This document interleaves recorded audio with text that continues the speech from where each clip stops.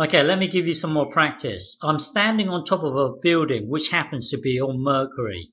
The gravitational pull of Mercury is 3.7 meters per second squared. Oh, sometimes this is written as this, m slash s squared, or sometimes it's written as this, ms to the minus 2. Now, what this means is m divided by s squared. What this means is m times s to the minus 2. Two things are multiplying together. So this, remember, from indices, when you have to the power of minus, you immediately jump to this. Okay, and then so basically this gets multiplied to the top. So basically they're both the same. Okay, so sometimes you see acceleration written as this, sometimes it's written as this. Well, anyway, I'm standing on top of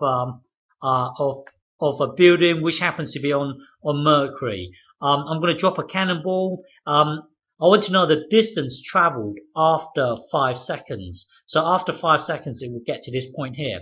I want to know this distance here. What is this distance here? Okay. So maybe sketch your acceleration time graph, and then sketch the speed time graph, and then sketch the distance time graph. The distance time graph happens to be this, but really the important one is this. You can just work out the area underneath the graph. Well, you don't need to do it accurately. Just do it from sketching.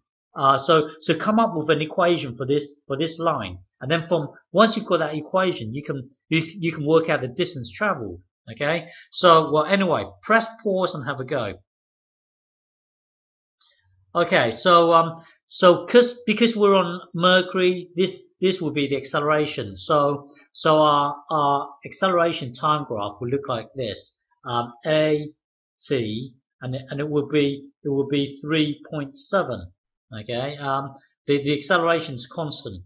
Now the speed time graph will look like this. Because, well, when you have an acceleration of 3.7, it means every second the speed will increase by 3.7. So after 1 second, this will be 3.7. After 2 seconds, this will be well 3.7 times 2. This would be 7.4. Okay, this would be 7.4, and then well basically the line the equation for this line is y equals mx plus c. Well, c is 0. Okay, the gradient is actually the acceleration. So we can use this and put it into the m. Okay, so the gradient for this, well, the equation for this line would be y equals 3.7x, if you like, and then you can change it to speed equals 3.7 times the time. Now the time is 5. So once you've got your speed time graph, you can work out the distance traveled. So hang on, let me tidy this up. So your speed time graph will look something like this. Hang on. Speed time graph, it will be a straight line like this, and the gradient is 3.7. So this thing here will be s equals 3.7 t. Okay. Oh, actually, I'm going to use it as this: y equals 3.7x. For some reason, this is just I'm clear with this. In my mind, so I'm going to use this. It's up to you what you use. Okay. Now you want to know the distance traveled after 5 seconds. So 1 second is here, 2 will be here, 3 will be here, 4 will be here, 5. Well, after 5 seconds, what is this? What is the height here? What is? Hang on. After 5 seconds, what is this height here? Well, if you put this 5 into this thing here, that would give you y, which represents the height here. So the height here, well, you put the 5 into here. Hang on, let me get my calculator. 3.7 times 5 equals 18.5.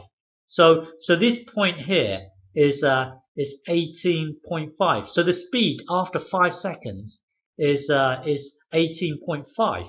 And then you would times this. So well, the height here is 18.5, and then times the across here, which is 5 seconds, remember, times 5, and then that will give you the area of the whole rectangle. So cut it in half, divide by 2. Okay, I'm just going to do this. I'm just going to get 18.5 times 2.5. Okay, because this 5 divided by 2 is 2.5. So I'm just going to times 2.5 equals. So the area here is 46.25. Was it? Yeah, 46.25. So remember, the area here is actually meters. It's in meters.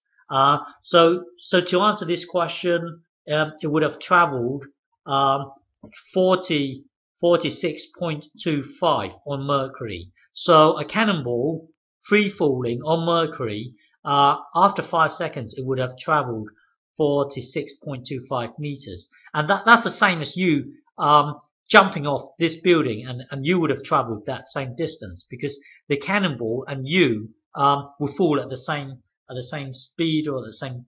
Well, anyway, next question. This one now. You are now on Mars. The gravitational pull on Mars is 3.71. Okay. I want to know the speed. What is the speed of the cannonball after 6.2 seconds? So t here is 6.2. Okay. Who cares if it's not a whole number? Remember, when you have your speed time graph, if 5 is here and 6 is here, it doesn't matter if it's 5 point whatever. You can just put it, once you've got your equation y equals whatever mx plus c, you can just put it into the x and then find out the speed. Well, anyway, do what you have to do. Find out the speed of the cannonball after 6.2 seconds on Mars. Okay, so press pause and have a go. So the acceleration time graph will look like this. Acceleration time here. It will look well. The gravity is 3.71. So the height is 3.71.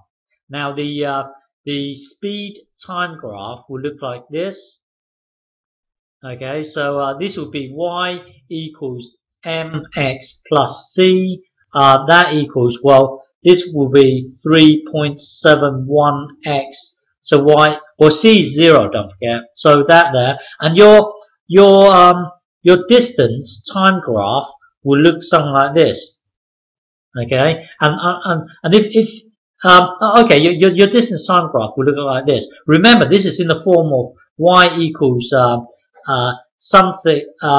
It would be hang on, remember this formula, h equals gt squared over 2. So the equation for this line is actually g is 3.71 x squared over 2, if you like. But yeah, so the equation for this line is this. But we don't actually need this.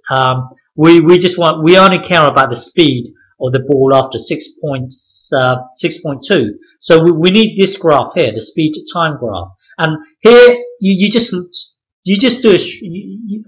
got to do a straight reading in this one here. So 6.2, and then it's a straight reading. So it's just going to go up here and then across. So you need to figure out what this number is. Well, use this equation here. Put the 6.1 into the x here, and then that will tell you the y. So to answer this question is 6.21 times 3.71. So calculator, clear. What is it? What was it? 3.71 times 6.2. 6.2 equals. So the speed here would be roughly 23. Okay, 23. Because we're talking about speed, it would be meters per second to the power of -1. Okay, so to answer this question, it would be this. So this 23 here is actually this point here. Okay, so your answer is 23 meters per second.